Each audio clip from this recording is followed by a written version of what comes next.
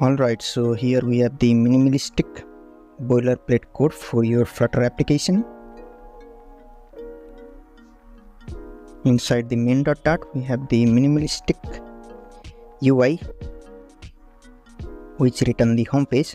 Also we have the API key folder which contain the API key. Later on this video I will tell you how to get that API key from the tmdb API. And our homepage screen return the scaffold, and inside the body it return custom scroll view.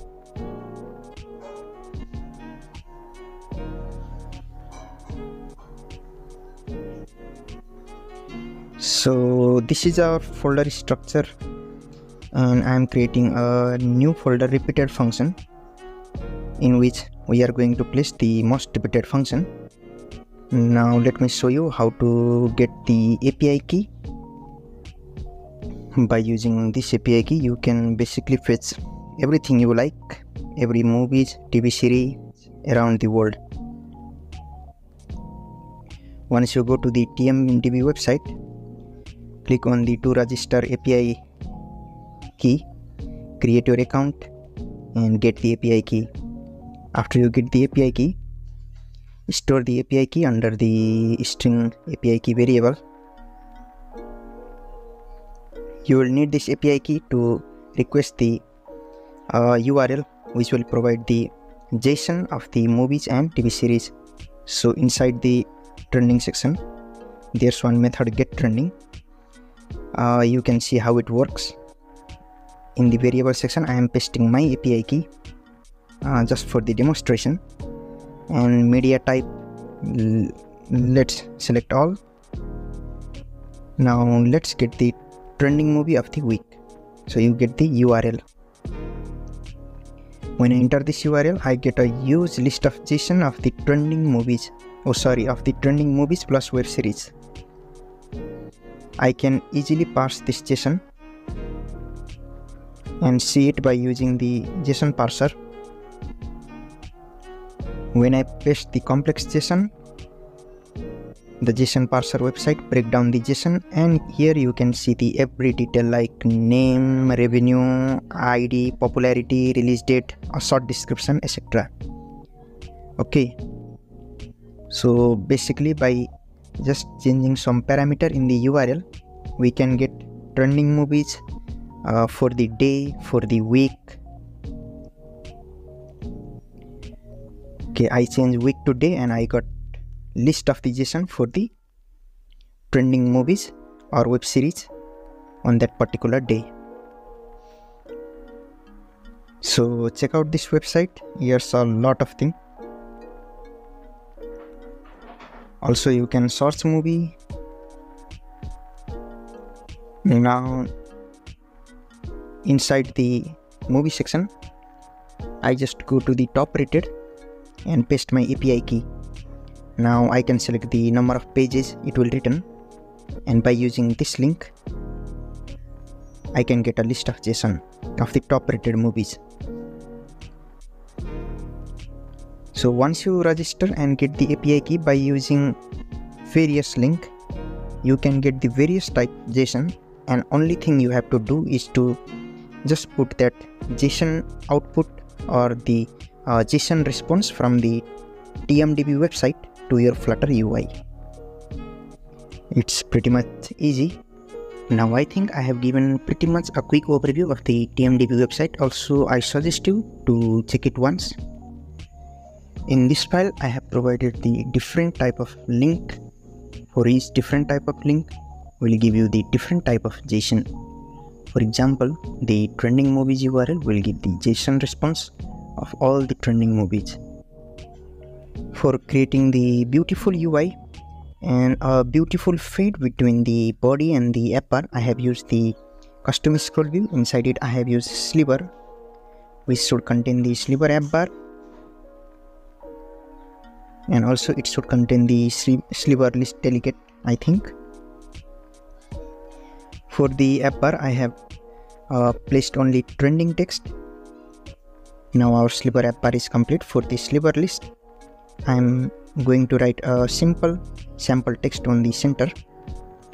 Alright, now for the front UI part, I want to see a large app bar which shrink when user scroll through it.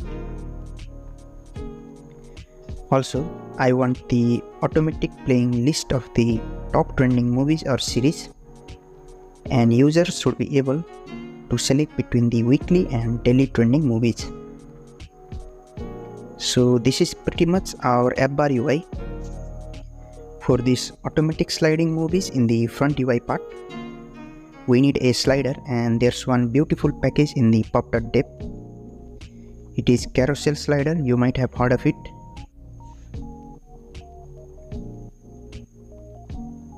I recommend you to go through carousel slider package once.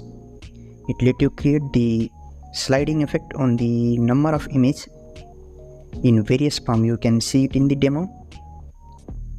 You can use various type of image sliding as shown in the demo. Also, you can directly use it by copying the carousel slider function code from this. For the fetching URL purpose, we also need one package named http. Okay, this package has 5000 likes. So you can install this package. I use the pubspec assist VS Code extension, which allow me to directly add package from the VS Code terminal. You can add these two packages by any method. After we successfully import, we need to create one future function. I have created future function named trending list home. Inside it, I have created one variable trending week response, and I am going to call one method await http.get uri.parse, and we need a URL which will give us all the trending week movies or series. So here's the URL. I am gonna paste it. The http.get request inside the trending week response contain a status code. If its success means 200, then basically it will give us the JSON data and we have to decode it. So I have stored the JSON decoded data inside our temp data variable. And if you see, the JSON is in form of like this, and all the data we need is inside the result if you look at carefully. So our trending week JSON contain all the data inside the result variable. I think it's clear up to this. Now inside the result we have lots of movies. It is showing the 20 movies. So we are gonna look through each and extract each of the data. So I have created a for loop, and I am constantly adding to the trending list. Here you can see the parameter. There is ID, vote average, profile path, genre ID, popularity, vote average. So I can get all the data by specifying under the square bracket. And each time I am going to add this in the trending list variable, which is of list type of map and string.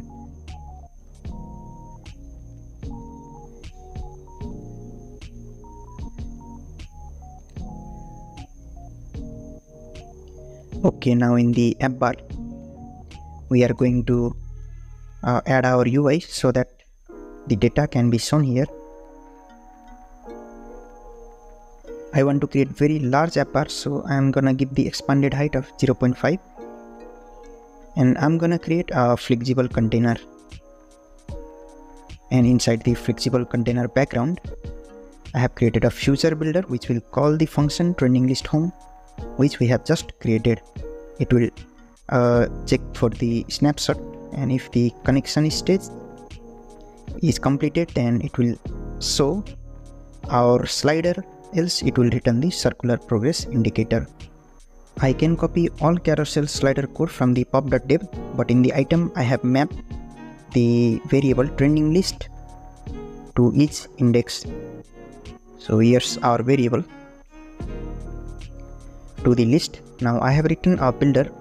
I am gonna return just a detector. It is for the later purpose. If we want to see the individual detail of the movie in our home screen, okay. Basically, I want to get the on-tap property inside the gesture detector. Now inside it, I will create a container, and inside the container, I want to place the movies or series image. Okay, now you can see the images, and inside the container, I have given some URL which is inside the poster path. If you search to the Google how to get the poster path from the tmdb, then you will get something. So okay, this website shows that to get the image from the tmdb, we can use this website, or sorry, we can use this link. Okay, so I have used the same link, and from the any JSON file I can copy the poster path and replace the poster path with the copied URL. Then we get the image of the specific movie or series. Okay. Oh, what's going on here? Let's put this guy. Yeah.